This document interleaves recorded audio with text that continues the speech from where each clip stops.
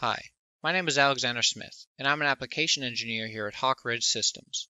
Today, I'm going to show off 6 SOLIDWORKS sketching tips that could boost your productivity and make sketching a breeze. Let's get right into it with tip number 1, which is to enable a setting that will automatically rotate our view when opening a sketch. You may have noticed that when you create the first sketch in a new part file, your view automatically rotates to be normal to the sketch plane, making it easier to create the 2D sketch. However, if we create an additional sketch or edit an existing sketch, the view does not automatically rotate. This is because, by default, SOLIDWORKS will only auto-rotate our view when creating the very first sketch in a part file. To change this, we can select the Options cog, and on the System Options tab under the Sketch category, turn on the option to Auto-Rotate View Normal to Sketch Plane on Sketch Creation and Sketch Edit. Now, our view will automatically rotate to be normal to the sketch plane every time we create a new sketch or edit an existing sketch.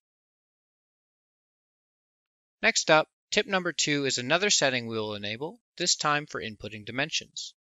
Most of the time when sketching in SOLIDWORKS, we want to create a fully defined sketch, which usually requires adding several dimensions manually.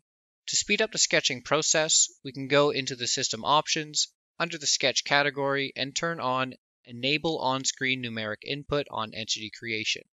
Additionally, ensure the sub-option beneath it is enabled. Otherwise, dimensions will be added to everything you sketch, even if you don't input a value. Now, when creating sketch entities, we're presented with a pop-up box allowing the input of desired dimensions. We simply type in the value and hit Enter to create both the sketch entity and the associated dimension. If the sketch entity is aligned to capture any automatic sketch relations before pressing Enter, they will be added as well.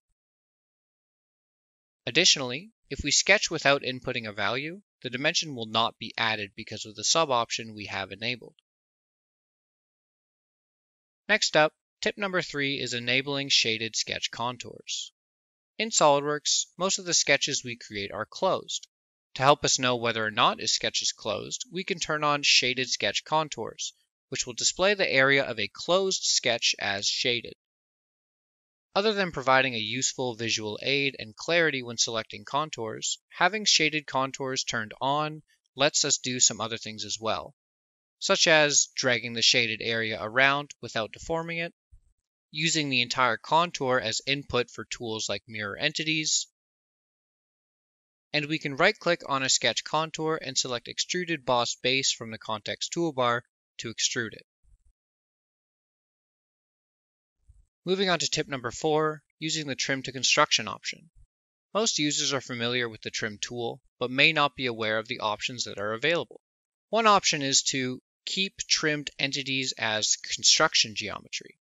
When turned on, any sketch entities that would be removed using the Trim tool are instead replaced with construction geometry, allowing the user to keep the entities in the sketch while still achieving the desired trim. Next, tip number 5 is to use a lesser-known feature called dynamic mirroring. I'll use my search bar to find and enable it, and then select the line I'd like to mirror across. And now, when creating sketch entities, they will automatically be mirrored across the selected center line. Finally, tip number 6 is changing sketch colors. When creating a part file with multiple visible sketches, it can be difficult to distinguish between each sketch in the graphics area. To help with this, if we right-click on a sketch in the design tree, we can select Sketch Color to change the color of the sketch in the graphics area, and set each sketch to be a different color, making it much easier to distinguish between them.